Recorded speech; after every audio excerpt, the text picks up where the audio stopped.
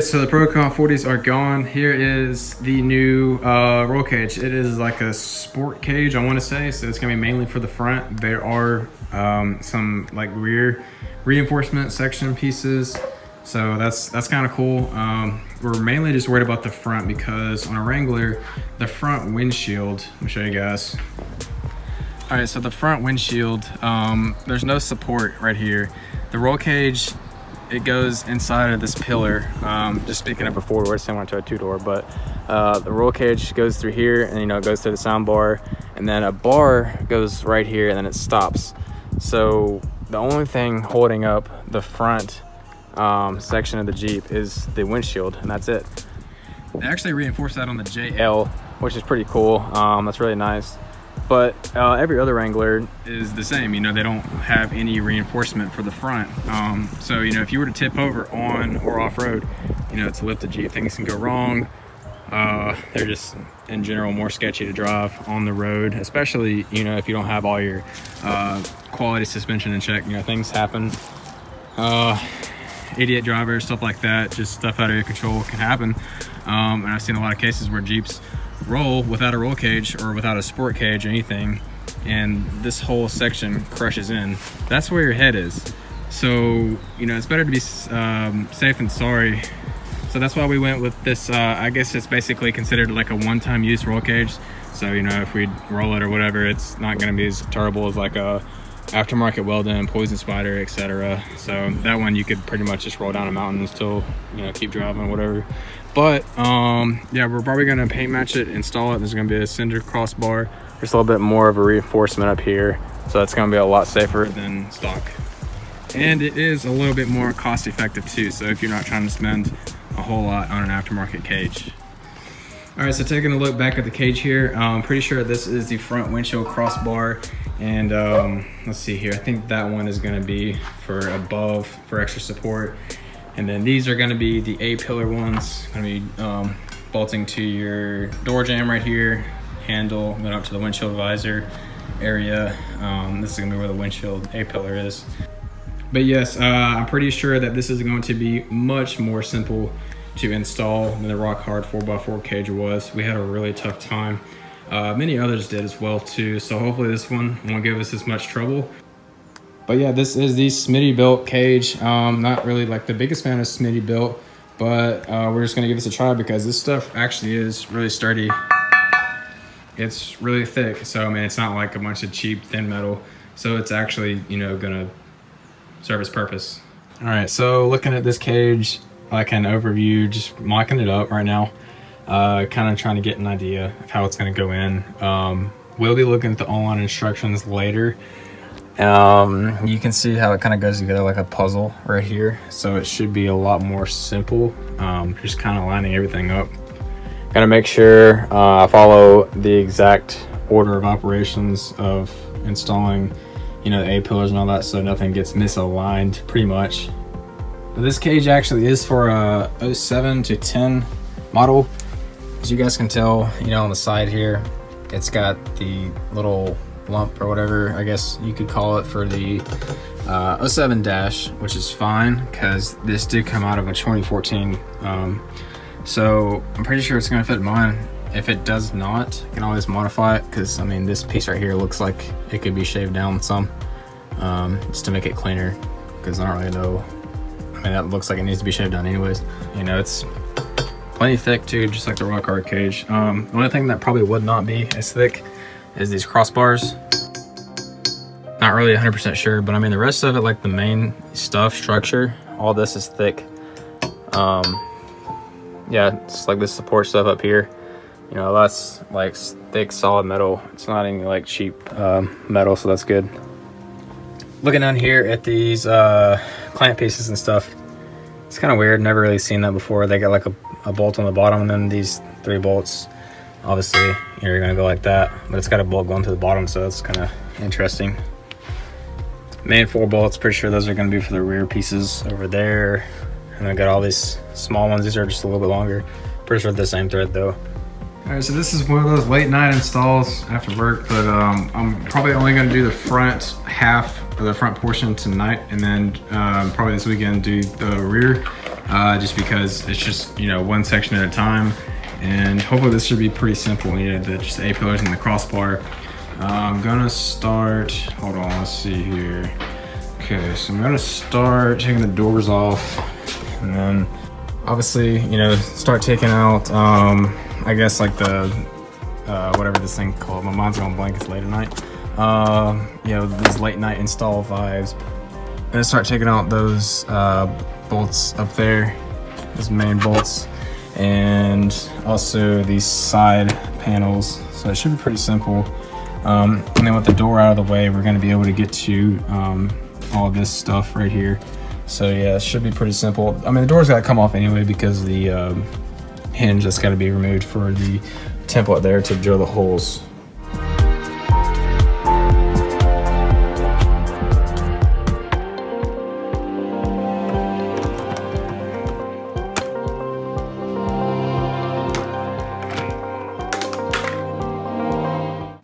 Alright, so here's a look into all of this stuff. Pretty sure this is the factory tweeter wire. I'm not really sure. As you guys can see, I have some like aftermarket tweeters from the previous owner. They do work. I'm not really sure how we wired them up though. They kind of like go behind here. I don't really know where that goes. I'm not really a big fan of wiring, so probably not gonna mess with that this time around. I'm probably gonna just stuff it back where it was. And worry about that later, because I'm not really too worried about sound right now. Just really trying to get this cage in. So we're gonna take off this door hinge bracket. We're gonna be leaving this one though. All right, so that is both side panels off. Now I'm just moving up to this 13 mil up here for the windshield or the sun visor. All right, so those 13 millimeter bolts, those were not for the sun visor. It's pretty obvious these little Torx are for the sun visor. I'm really not even sure what these bolts are for. They just go into the windshield. They're not really holding any you know, plastic materials or panels or anything like that. So yeah, the sun visor is just held on by two tiny Torx bits. So as you can see, it's just dropping away. All right, so that's out. Yeah, I like to put the hardware in this little cup right here. It's cool having the manual because you get that little storage for bolts and stuff. But let's set that back here on the passenger side so I know which side it came from. All right, so here's a better look. Now those two 13 mils are out, and then the two small Torx bolts are out. That's pretty much it. I think we've got to pull this plastic panel off too. You know, I found a way to kind of shimmy the A-pillar assembly in here. It does kind of tear this up a little bit on the plastic. Yeah, that's barely clear. So I've got that bolted up right there. That hole does not match up with that thread. Okay. So here we are in the morning. Took off, well, let me show you over here. Took off the driver's side, all the paneling and stuff, and then just kind of tested. This side actually went in a lot easier for some reason. See, it's not perfect, but it's a lot better than the passenger side. So as you guys remember, the passenger side was really weird on the fitment. You guys remember I had to like kind of pull this back, and then what we kind of noticed was it was making contact right here, which is to be expected. I have to grind all this casting down a little bit. And the previous shop that installed this cage, you can see how they ground down on the back side of this too. So it looks like they had some trouble with that fitment on this same side. So that kind of makes me feel better. But yeah, I mean, it will fit. Like I said earlier, it came out of a 2014. It's just a matter of, you know, grinding this down a little bit, loosely fitting the A-pillars in so I can get the crossbar in, because I got to make sure that's going to go in perfect before, you know, I start drilling holes and all that good stuff. But I'm kind of doing it all loosely without these top holes or the top bolts, the 13 mils in there. But, you know, this is a mass-produced cage. That's kind of common for, you know, to have fitment issues. The shop that installed this cage on the other 2014 Jeep said that it was a huge pain as well. It's going to be structurally secure, so that is all that matters to me. You know, if a bolt is, you know, like misaligned and just like cosmetically wise, that does not matter to me at all. All right, so I actually decided to trim a little bit on the Jeep casting, and also on the cage, just because the cage is replaceable. You know, I can afford to, you know, mess up a little bit on the cage. So a little bit more room for air there. You can see I ground down to make this thinner on the bottom parts, and then kind of right here in the middle. This is still super thick though, because there's a plate, as you can see. So that's fine. Didn't get into any threads or anything. The threads on the bottom side. Also clearance just a little bit, just from shoving it in there. You can kind of see like where it scrapes, so you'll see like you know, where to grind. Might have to do it on the driver's side too, so we'll just see how that goes. All right, so a lot more room for activities now. Before, this was going pushing out this way onto the dash. As you can tell, it's got a lot more wiggle room, easier to slide in and out. Yeah, so that thread is actually pushed more closer to the hole to drill there. So that looks pretty spot on right there too. I'm just gonna have to play it by ear and see what's gonna line up and what's not. As y'all can see, this had to be ground back a little bit too. Just a little visual there for you guys. Probably just gonna see if I can get the crossbar in here now. Maybe have to ground down the other side some more, and then put these factory bolts up. And then if all that fits, then I'll start drilling pretty much accordingly to how this is gonna sit. All right, so good news so far. Crossbar is in. Still got some stuff to figure out, obviously. You know, this bolts have to come up to bring this up. So this is obviously sitting on the dash right now. That needs to come up. There's some more super tight fit right here. Let's see here. Probably just going to see if this needs clearancing back here anymore. Still might, yeah, probably just gonna pull this off and see if it's rubbing anywhere. If it is, I'll ground it down. And I'll get some bolts like in the threads up here to just kind of have everything together before I start drilling holes and see where we go from there. All right, so here is the driver's side. I just pulled it out for you guys to show you a little up close here. You can see where it was rubbing exactly, and that's fresh because you know, it's like metal flakes and stuff. So here on the bottom region, and then let's see, we're pretty good up here, so I think that's fine on the driver's side. And then just a little bit more right here. Yep, so that should be all the places that we're rubbing. So I'm just gonna thin this out a little bit, and then thin this out a little bit too. So we'll just go from there. Probably ground down with the Jeep a little bit too. Won't hurt anything. All right, so got the driver's side A-pillar back in after grinding down on the casting of the Jeep and the cage piece. But yeah, so I've got the factory sun visor bolts, whatever, this 213 millimeters. Got those both in just loosely though, they're not tight. So it's just kind of like a loose fit. And I also got the crossbar in now. So as you can see, we've got just a hair to come up a little bit. So this is gonna get pulled up, but did not want to do that yet until we got these bolts in here. It's kind of a weird fit, but hopefully these bolts will be able to get in here just fine. And then I'm gonna sink these up, and then I guess I'll just drill the holes after that. So pretty much just doing all the factory fitment first before I do any, you know, permanent drilling.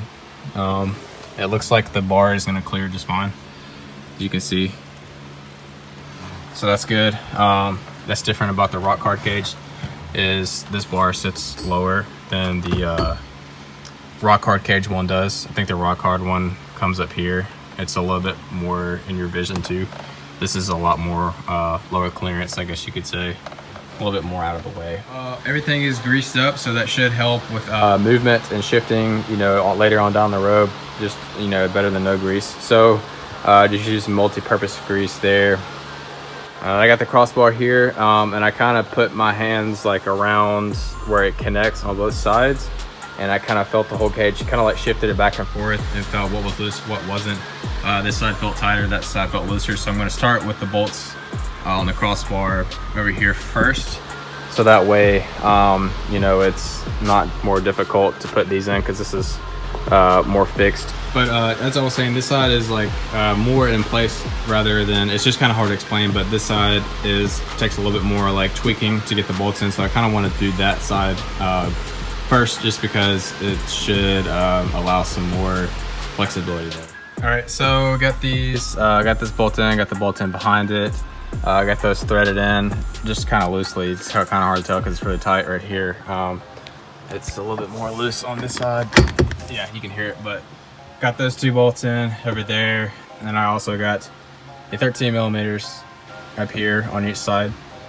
Got those in there loosely. As you can tell, they're just threaded in just by a few threads just to kind of hold everything in place. I'm gonna finish up tightening these bolts here so I get those kind of snug, and then I'll end up finishing snugging these up top, and then that's pretty much a factory fit right there. And I've ground down on both sides back here as much as possible. So I mean, if there's any weird fitment, it's just gonna be because of the cage. So we'll just have to see about drilling the holes. All right, by the way guys, I'm pretty sure this is not how the instructions tell you to do it. This is just me doing it the best way that I think. I looked at the instructions and it didn't really seem like a good option, to be honest, because I think the instructions were telling you to like drill the holes for these first and then install it.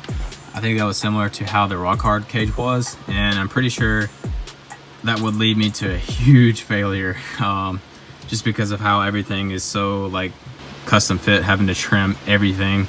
I feel like this is the best way. I'm just methodically just trying to get everything in the place that it wants to sit. So I've already got the crossbar, got those bolts tight, got those bolts tight.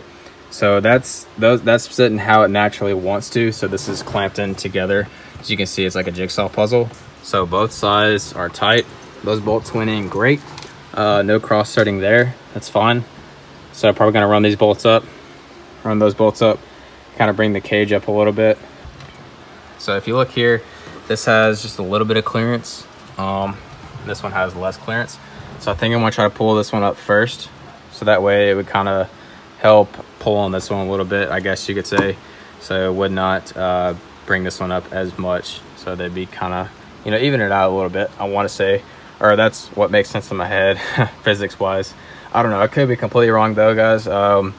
You know, do this at your own risk, obviously. This is just how I'm doing it, and I think it's a lot more of a safer route than what we did on the rock hard cage, because that was a nightmare.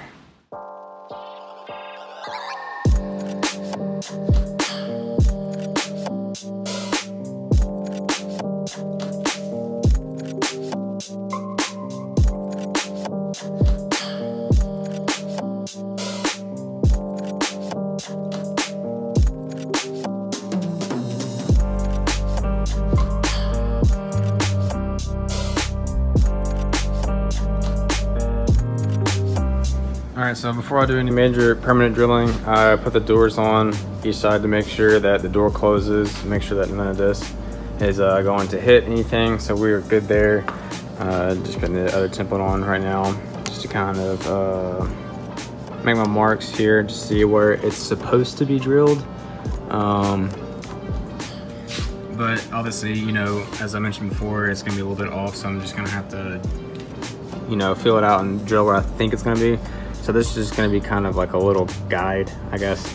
So I mean, it should be the right position up and down, like vertically. It's just probably gonna be off horizontally. So this will definitely help a little bit. I made a mark right here. So what I did is I came from it at the side.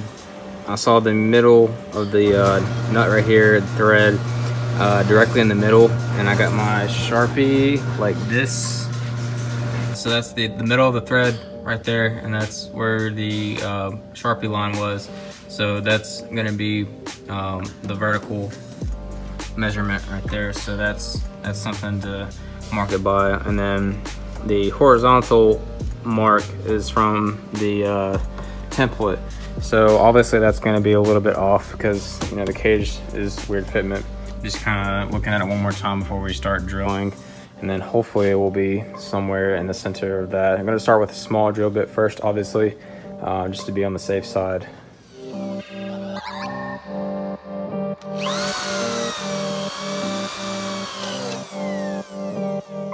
drilled the hole, and it goes all the way through, and it's actually in the nut right here. So it went all the way in, and it's pretty much centered in the nut. So I'm gonna go up in the drill bit size and then enlarge the hole and try not to.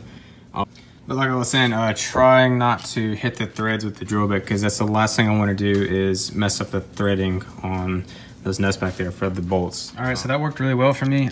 Personally, just doing that and then being really careful not to hit the threads, not going too far. So that took a lot of finesse and being careful. But if you guys can see, threads are perfect. Bolts going in perfect. It's aligned perfect. This is amazing. Now if we could just do that on the rest of them, this one and the rest, that'd be awesome. But as you guys can see, that is money. It's awesome. This is really good news so far. Really had a hard time doing that on the rock hard cage. So it looks like the method for lining all that up was pretty good. This is awesome. I packed the threads in here with grease, so we would eliminate any slight possibilities of assisting to cross threading. So we did not want any cross threading, but look at this. We are almost all the way threaded. Top bolts. As I was drilling these holes right here, being really careful not to let the drill bit hit the threads, just drilling just through this material. After I was doing that, I would have a shop vac, a vacuum, and I would put it on this and get, try to suck all the metal shavings, stuff like that. So the threads were very clean.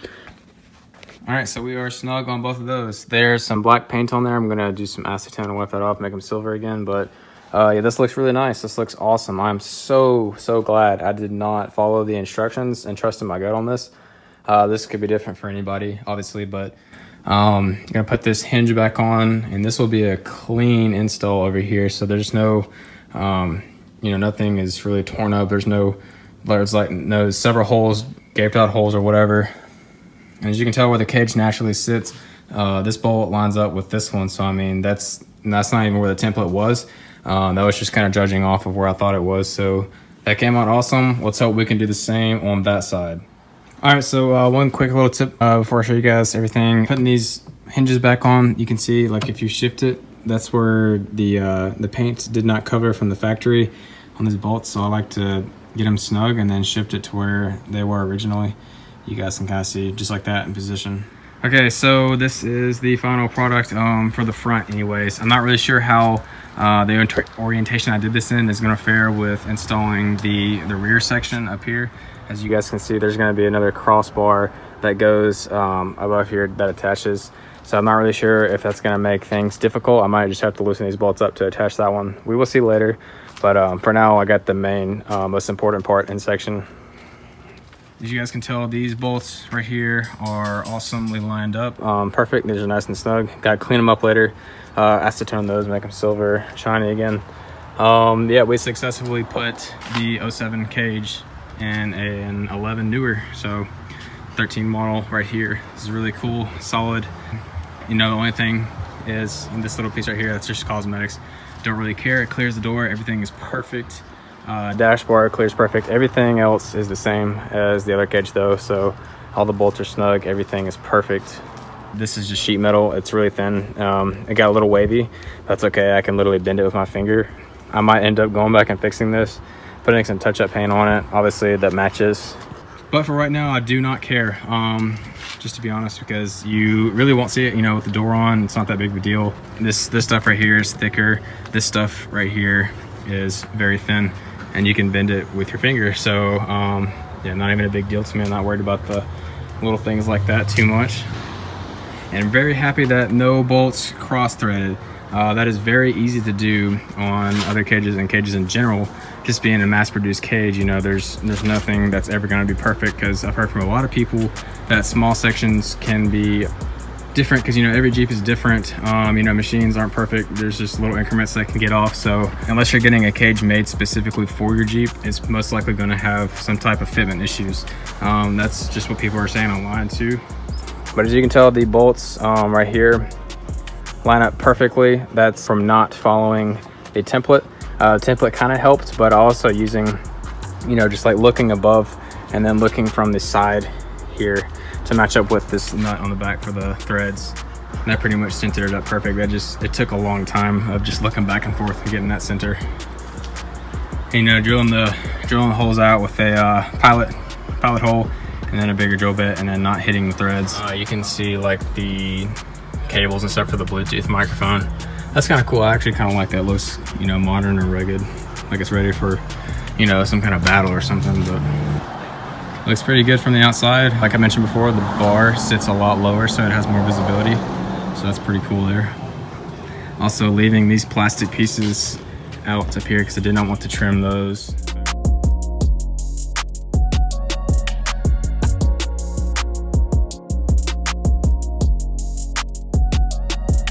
Okay, so the only thing that I would have changed about the installation would have been grinding the A-pillars and the dash behind that beforehand.